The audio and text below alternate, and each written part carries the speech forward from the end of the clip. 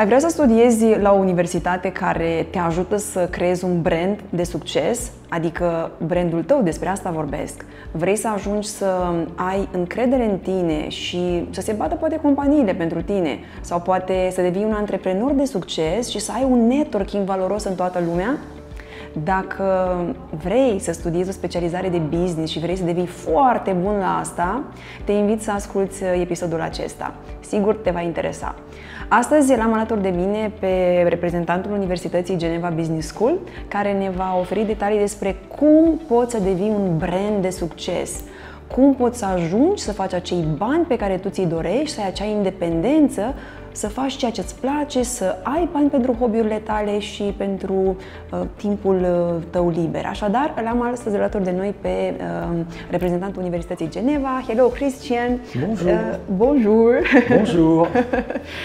I'm happy for us, Student Consulting, to have you here. I'm happy to be with you, and what a wonderful T-shirt you have. I love it. Yeah, indeed. Thank you, Leah.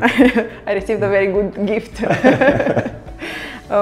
So, Christian, you're representing Geneva Business School, and you've started to have some high school seminars, workshops here, to deliver some high school workshops to add value to Romanian kids in school, offering this branding, personal branding workshops, how to create your business. Why you are interested in the Romanian market? Very interesting. This is the first time we're in Romania, and we are discovering this country, and it's a wonderful country, first of all. And all the kids I have met until today are just smart and fantastic. We are here in Romania because we have noticed that we are not very well known here, and there's a big demand for business schools in English language in Europe. So this is why we're here, to make us known a little bit more, and that's going to be with the help of people like you. Christian, how are the students that you've met here? Do you believe that Romanian students, they can fit in an international environment? Absolutely. Well, Romania is now part of the European, as a European country, so of course they will fit, because today we're all globalized and Romania has a growing economy. So it's an economy that's going to go worldwide, and I guess that really those Romanian kids today need to have that open mind, to have that knowledge, to have that knowledge of different cultures and different business cultures. So I do believe that studying abroad is good for Romanian children. But what I would like, my question is more related to the workshops that you delivered in Romania and the quality of the students that you saw. So how did you find Romanian students? Very bright. I was surprised for the young age they have. So I have been meeting your 10, your 11 and your 12 students. And the workshop that we have built is, first of all, to give a little knowledge of what is business. When we talk about business school, usually the question I ask is, do you know business school? Yes. Do you know business? Yes. What is business? It's making money. But how? And that's when usually I don't have the answers. So those little workshops that we have built on are workshops to make them understand about what is really business. Business is how to drive a company, how to run a company. So we're going to teach all those kids how to run a company in every single and different departments, such as finance, such as AR, such as law, and etc., marketing. And those workshops are done so they can realize a little bit and touch a little bit everything of those different activities. You mentioned that you, please, if you want to add. No, that's okay. Thank you. I wanted to, you mentioned about HR, about finance. So to understand that at your school, do you offer Bachelor of Business Administration with specialization in finance, in human resources, or what are you offering at the bachelor level? Okay, so we, of course, as a business school, we offer a Bachelor of International Management. That's the name of the diploma, and then we also have a Master of International Management. During that bachelor studies or the master studies, they will learn everything about all those different subjects. But we also offer specialization, majors, if the word is more easy to understand. And for the bachelor, we will offer 6 different majors. You just have to go in our website, and you have to choose, of course, the bachelor program. and you will have all the information on the bachelor program, including specialization, including the requirements, etc. You offer already a variety of specialization in business. When they do the major, it's in the third year? No, that's a good question, thank you. They have to choose a major starting semester 2. So that means in the middle of the first year. Usually in business schools, you choose the major for the beginning of semester, the second semester. Not with us. You will have to start from semester 2. That means that you will have even more classes on the major than maybe other business schools. Mm-hmm. How do you prepare these kids? Because they are teenagers, they are kids when they're coming to your university. How do you prepare them to be ready for the future job markets? So, from what I've seen already with the kids that I've met in the high schools in Romania, they're already very smart and brilliant. They already have a good idea of what business is, even if they cannot put words on it. And we make it different, and we prepare those kids because, first of all, we are also Swiss. Swiss are very pragmatic people. So we don't want them to have a big knowledge. We don't want them to make research. We want them to be able to work in companies since day one when they have their bachelor or their master's. So we're going to work a lot on business case, on case studies, and that's what is important for us. So this is something similar as the workshops that you delivered here, where they worked in groups, you gave them a task. It's something similar, like working in the projects? Or it's working with the... Yeah. Sorry, let's give a little idea of the workshops. One of the workshops that we have and that we offer is about building and creating a company. So I would ask the students to come with a new idea of a company. It can be a product, it can be a service, it can be also an innovation, something that's already existing. And once they have that idea, then they have to see to who they're going to market that, how they're going to market that, and how they're going to make money of it. It's very simple, but this is all about business. And during classes, we will do exactly the same thing, but of course on a much higher level. So more you're going to progress in your studies, more you will have to be detailed and specific on that project. But yes, all is about a little bit about gaming, because everything is going to be based on that. We're going to ask them to have business ideas and to make presentations all the time. Okay, this is very good, because working in teams and asking them to think about a product or about a business, you push them actually from their comfort zone to think, to come up with something, to understand, to ask questions about, okay, if I would do this business, how would be my product, how I would sell my product. Okay, so it's a way of getting them in the real life and putting them to think. And as well, I know that you help them with the possibility of industry visits with the company, or do you have speakers at the university? So as I said, we're really pragmatic. So we want those kids to just imagine what is real life in business. So for that, first of all our faculty members are above all professionals. We don't have academic teachers. So all of them do work in businesses. They own and run their own business, or they work for major companies. So when they come and teach our students, they can tell them about theory and then show them how it applies in the day-to-day business. So that's the first thing.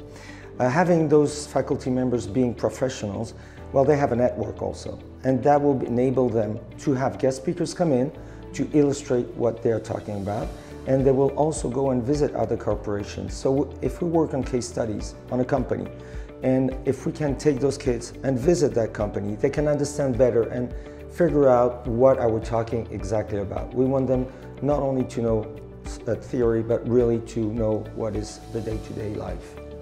What I know as well from you is the fact that they can have a rotation on campus, because you have a campus in Geneva, but as well one in Barcelona and in Madrid. So they can start in Geneva, and if they want, they can switch to another campus, because I know that the curriculum is the same in all the 3 campuses, because correct? I think the answer is in the question. Yes, we have 3 campuses. So of course, Geneva being Geneva Business School, that's our headquarters and historical campus, but we have opened for more than a couple of years also Madrid and Barcelona. All the programs delivered on the 3 campuses are exactly the same as you mentioned, And yes, there's only one diploma. So of course they can swap campus, they can transfer from a campus to another if they want. I wouldn't recommend that they do that on a semester basis, but yes, they can, of course. This is important because having the opportunity to live as well for one semester in another big city, if you want to create your own business or to run a business for another person or to help in a business, it's about integrating different cultures. Absolutely. So more you are aware of different cultures and you can adapt and you have this flexibility and you build up the muscle of flexibility, more you are going to be successful in the real life. So it's a very important way of teaching. That's an opportunity for students. Also, I would like to ask you, what about the number of the international students? How international is your school? We are the most international school in the world. No, I want to be humble, but I think we're close to that. We have students coming from the 5 continents. We try, when it's possible, not to have predominant countries. So we're having students coming from all over the world, but they cannot build communities within their own nationality. Nice. That means that they will have to share their day-to-day life in the campus with other nationalities. So I would imagine Romanian students meeting with Saudi Arabian students, with Chinese students, or with Mexican or Argentinian students. And as we work a lot in group works, then they will also have to team for their own study pathway. So they will have a business project that they will share and have to work with all those different cultures. Business-wise is very interesting also, but not only they will hear about different cultures such as food, music, behavior, but they will also understand how business works in each and every country. So yes, we like that diversity and that's part of our DNA. But it's also, I think it's very important as well, the fact that they are going to have connections. So after I graduate the university, I have connection from different countries if I want to open a business, or maybe if I want to get a job in a certain country, and this is important. And not to mention as well the fact that I know, as far as I know from the student lives, they have like kind of like free holidays, because if you have like a student, a friend who is like from the other part of the country, the world, they usually say, if you want, come to me like this summer, and next summer you're coming to me, and so on. So I think that real life is all about networking. It's very important in business, of course. So as you mentioned, if tomorrow I will have to open an office in Saudi Arabia, well, I've been with the Saudi Arabia friends in my class, and he will help me to do that. But yes, of course, what is important also, if they just want to travel around and meet other cultures, visit other countries, it's so easy. They can pick up their phones. Today it's WhatsApp or Instagram, of course, and ask their Mexican friends if they can host them and make them visit Mexico. So yes, this is very interesting to be with all those different nationalities. And also, speaking about networking and nationalities, I know that you have the Alumni Association. And when they graduate from you, or while they are a student at your school, they have access to this Alumni Association. Tell me more about this association group. What does it mean? The first networking they will have is with their teammates from the same year. Then they will have also the teammates from Bachelor 2 and Bachelor 3. Then they will also teammate with the Masters 1 and Masters 2. And above, on the whole, we are now having almost 30 years of existing, so 30 years of teaching business and 30 years of having students coming from all over the world. That means that at any time, I think now we have had students from all over the world. I think there's not a single country that we don't have an alumni. So yes, if they want to contact one of those alumni to visit or just to make business in one of those countries, the network is completely open to them. What is the profile of the student that you get admitted? Like, how should I be to be admitted to Geneva? Be smart.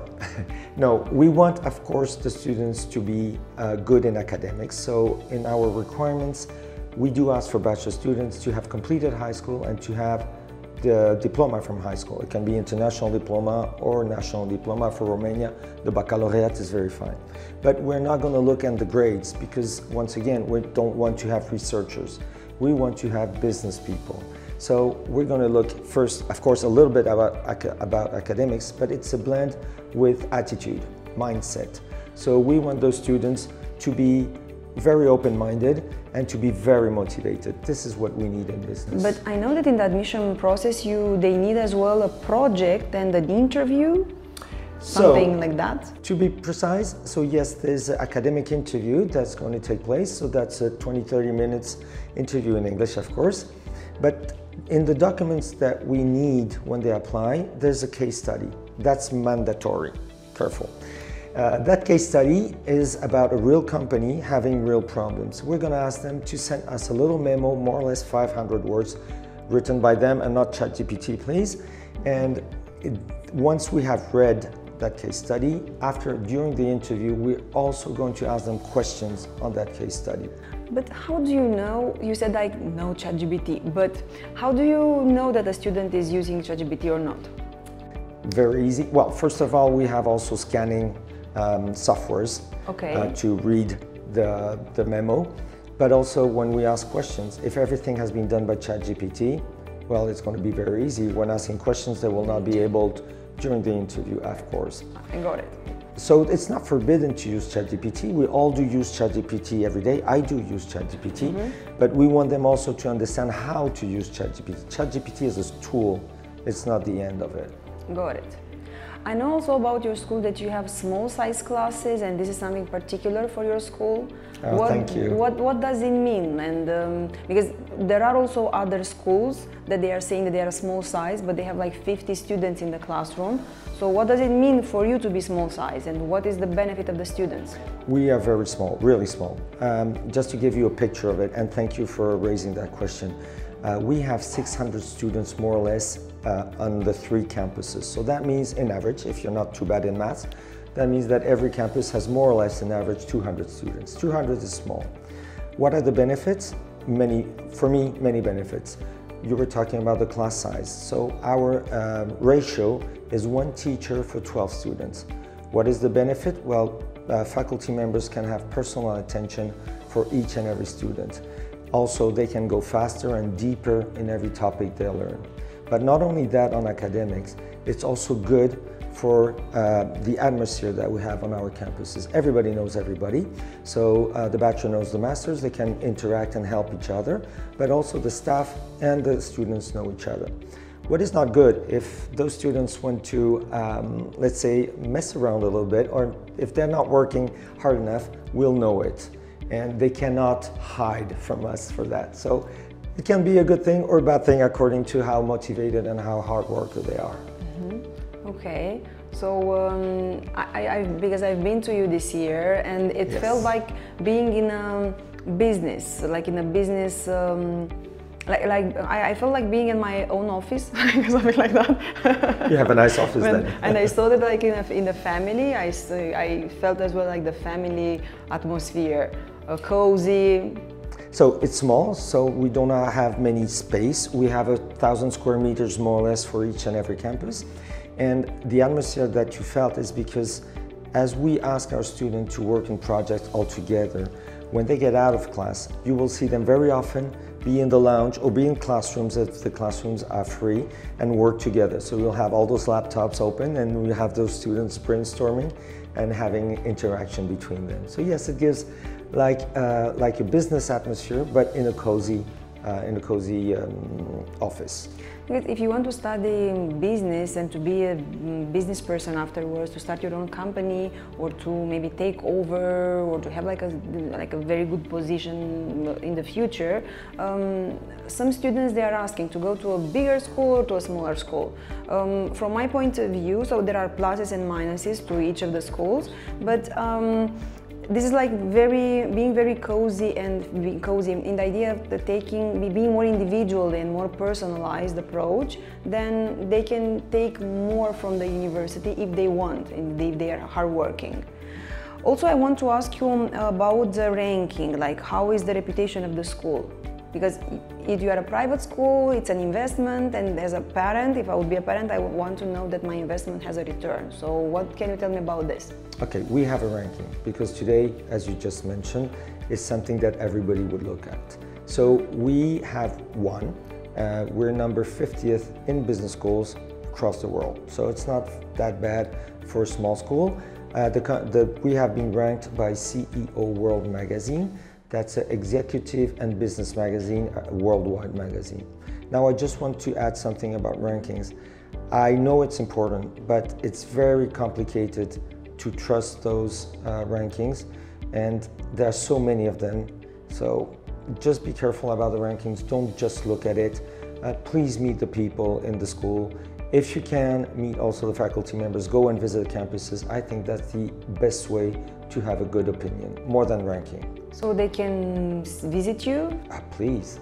Our doors are open. We don't have strictly open days, because we know that students come from all over the world, so we're not going to ask an Indian student to come at the same time as a Romanian student. They don't have holidays at the same time. So whenever they are available with the parents or without the parents, they can come to us. They just need to send us an email saying, I'm coming, and we can host them at the airport or at the train station. Come and visit the campus. Yes, it's really recommended. Christian, I don't have any other questions for you. I would like to, actually, I want to ask you about why to study in Geneva or Barcelona or Madrid, in these cities. Like, would be a plus? So, first thing is studying abroad.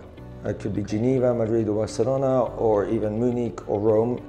The thing is, try to go abroad to visit other cultures, to be out of your comfort zone, as you mentioned. So, say bye-bye to dad and mom and try to live your own life. I know it can be tough.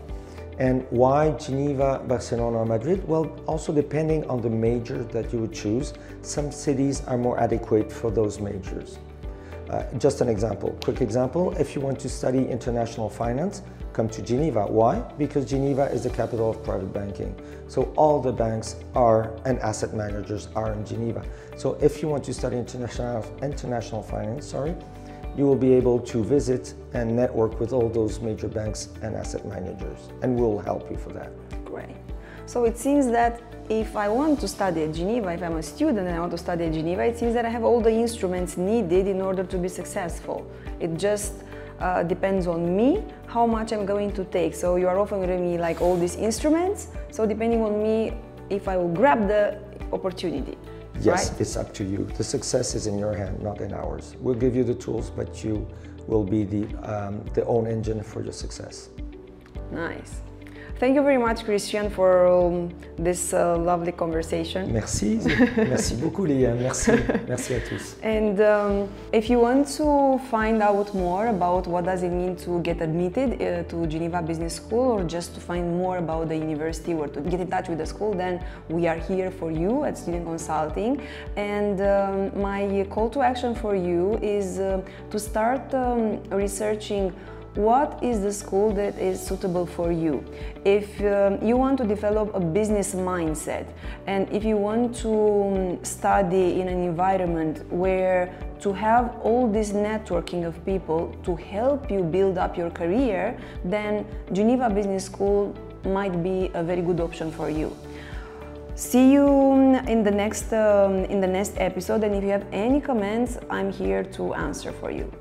Merci beaucoup, Léa. Thank you so much. Thank you, everybody.